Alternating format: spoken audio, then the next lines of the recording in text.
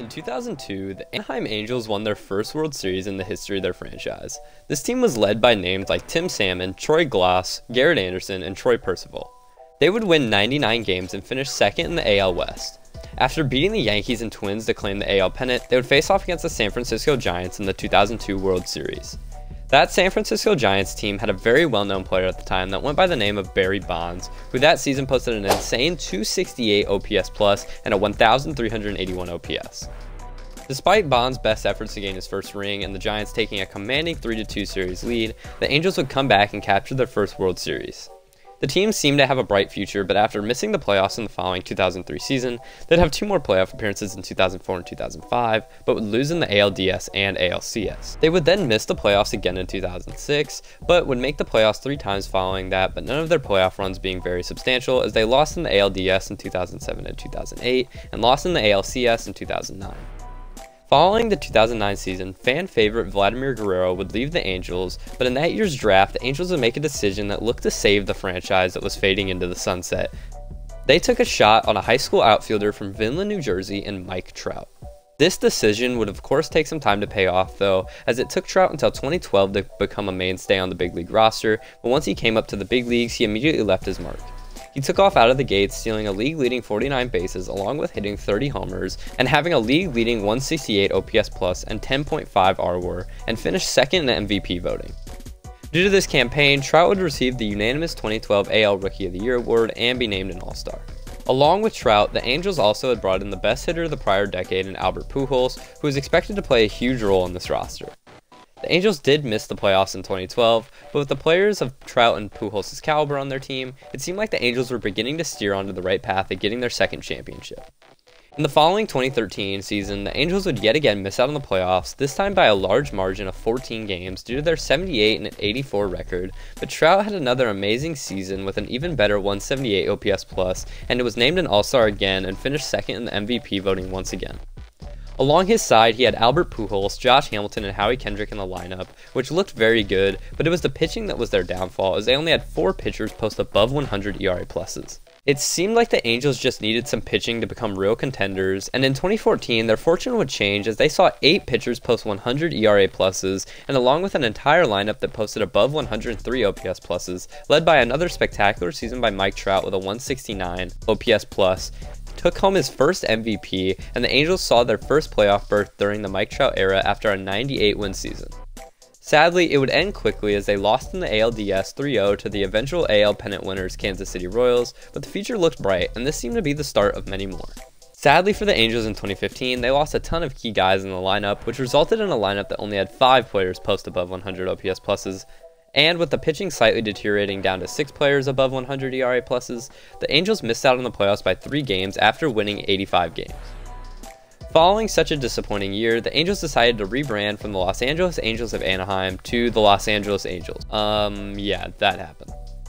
Anyways, the Angels had yet again the attention of the baseball world and had high expectations coming into the 2016 season and were expected to take that next step, but they would disappoint yet again and fall flat on their faces as the pitching staff completely fell apart with injuries and underperformance and only saw 5 pitchers post above 100 ERA pluses, and the lineup still only had 5 players posting above 100 OPS pluses, so they collapsed and missed the playoffs by 24 games, as they could only win 74 games despite another great year from Mike Trout as he won his second MVP. Now that they wasted an MVP season from Trout, they couldn't do that again, so what did they do? Add absolutely no notable names and hope it would fix itself. Well, for the Angels, it didn't work, as they missed the playoffs for the 3rd straight year, only winning 80 games, and this time it was fully on the lineup, as only 2 players, only 2, could post above 100 OPS pluses, and of course, one of them was Mike Trout with an outstanding 186 OPS plus, and the Angels yet again had to watch another year wasted during the Mike Trout era.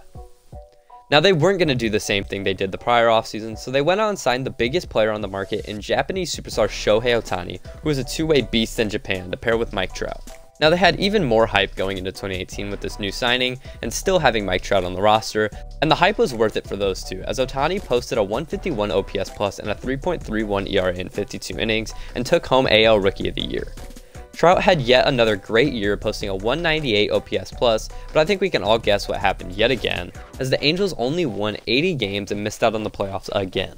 Now, despite that, it was impossible to think that this would keep happening with the caliber of players the Angels had, so once again, the Angels were expected to be serious contenders, along with bringing in new manager Brad Ausmus. Well, Trout would capture his third MVP after yet another great year, and despite not being able to pitch, Ohtani posted a 121 OPS+, but the result wouldn't change as the team finished with somehow an even more disappointing record of 72-90.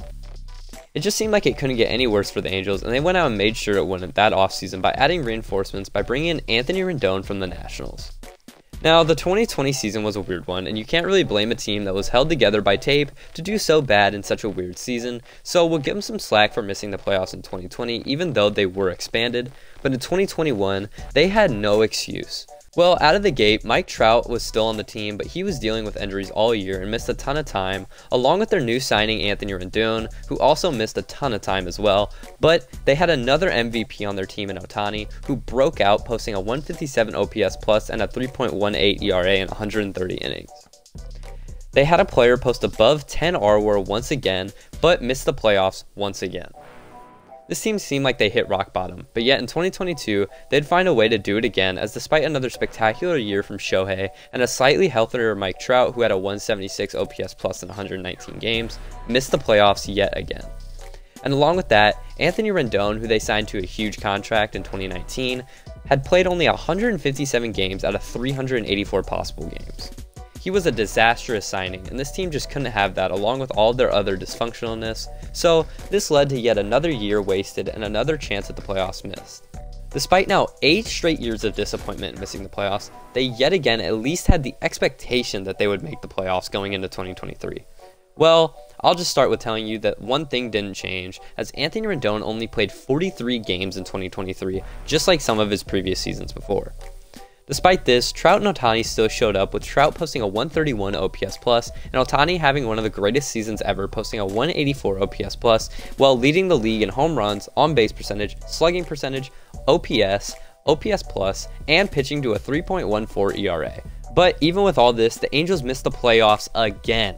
And better yet, at the trade deadline, they went all in, trading for names like Eduardo Escobar, Lucas Giolito, Randall Grichuk, and CJ Cron. Despite all of that, they went on to perform horribly in the second half of the season and ended up putting all of those players on waivers, essentially admitting defeat and giving up. What makes this season even more disappointing was that Ohtani was on the last year of his deal this season, and as of December 9th, 2023, he has now officially left the Angels and joined the Dodgers. So, since 2012, this team had 5 MVPs, and those MVPs were on the same team for 5 years, along with plenty of other notable players alongside them, and they got 1 playoff berth. 1. And it came 9 years ago, and they got swept in the ALDS. It is safe to say that the Angels got dealt the best hand possible and have completely lost everything with it, as they have proved that they are the worst organization in baseball.